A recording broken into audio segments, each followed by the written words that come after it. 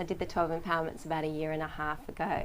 And before the 12 empowerments, I always thought, like, you know, I've got a beautiful husband, I've got 2 beautiful little girls, I'm a speech pathologist, I'm an actress, I'm so lucky, I've got the most supportive family, so super, super lucky. But as an actor, I just used to get, it was like this little part of my life, just this little part of my life, and it was just really affecting, like, me day to day. Like, I was like, when I had the acting job, I was on a great high. When I didn't, I was on a low, and I was like, this is just ridiculous. It's a small part. I've got all these amazing things, and I just, you know, it was doing my head in. I found it really disempowering. And I had a friend who was a trainer, and I don't even know if it might have been before she became a trainer, I can't remember, but she'd been training for quite a while. And I remember seeing her, and it was just like this, and I'd known her for a long time since school, and there was just like this incredible calmness and this like stability, and I was just like, wow, that's amazing. That is just so, so beautiful to see. So I went to a few open meetings, and I thought, oh, this is cool, this is interesting. But I left it for a little while. I think, the meeting stopped for a while anyway. Maybe a year or 2 later, they started again, and I was really at this point with my life where I was like, I really need something stabilizing, because I'm sick of being influenced by these highs and lows. I just want something stable, so I just feel, you know, content no matter what's going on. So I started going back to the meetings, and then I did the 12 empowerments. And it was so incredible in the 12 empowerments, you look at your principal data stream, so like your belief system and what you think, you know, what you've come to think about certain things. So for example, you know, with my acting, I was like, well, if I don't get a job bigger than Neighbours, like I was on Neighbours for about 5 months, then I won't be happy. Or acting success means this. You know, all these kind of things. And it was fascinating, just that process of writing down these things to identify all these things that I'd come to believe and I'd given so much weight to, and so much independent power to. And just to recognizing that was an incredible thing for me in terms of my...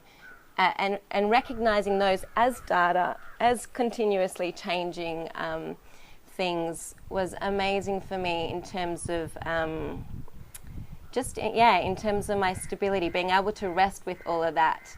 And it really has changed my sort of approach to acting. And now it's like I love to do roles that tell a real story about, you know, that stories that don't get to be told. So for example, I'm doing a play about refugees coming up soon, but all that kind of data about success and all that, I saw it for what it is, and I could just rest for it. So that's been an amazing change for me in terms of not so that.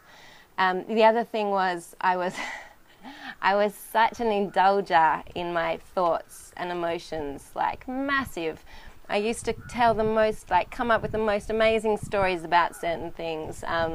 For example, that person is upset because, and I was convinced that this was absolutely true, and even to the point where I would, like, you know, my boss, I remember I came up, she's upset about something, and I wrote an email saying, you know, I'm really sorry I did this, etc. Long email, didn't hear back. And like a couple of weeks later, I followed it up with another one. You know, I'm really, you know, look, I'm sorry, you know, like I apologize, but yeah, I'm sure everything's fine, and and then, you know, maybe about 2 weeks later, I was convinced that she was really upset about something, and then just turned out she'd been away, and I get this email back saying, hey, Claudia, what's up? Everything's cool, you know. It was just... And I'd always do that. And my husband would say to me, wow, are you still thinking about that? Are you still... It's just amazing how much energy you spend on one kind of, you know, thought. And it was amazing to when I feel the stories come up now, it's amazing to take a short moment and just relax with them, and I hear in the training, just cut them at the root, because it allows me to, it frees up so much energy to be able to be beneficial and to be able to do other things, rather than going into these, indulging these stories that were just, you know, it's just, yeah, unbelievable where my mind would go with it. And you know, another thing in terms of my husband, one of the things in the 12 empowerments was, you know, sort of taking responsibility for your own data, not trying to manage your data, allowing it to be as it is, and also therefore, you know, not trying to change other people's data.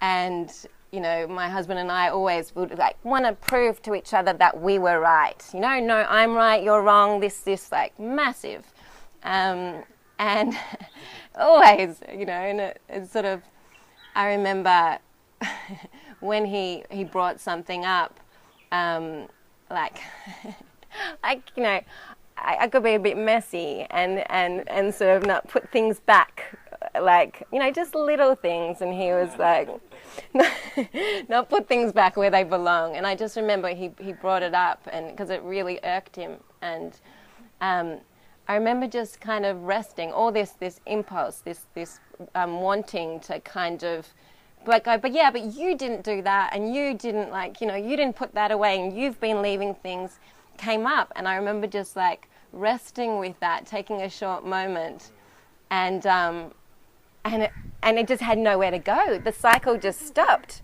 And I remember him just staring at me going, what?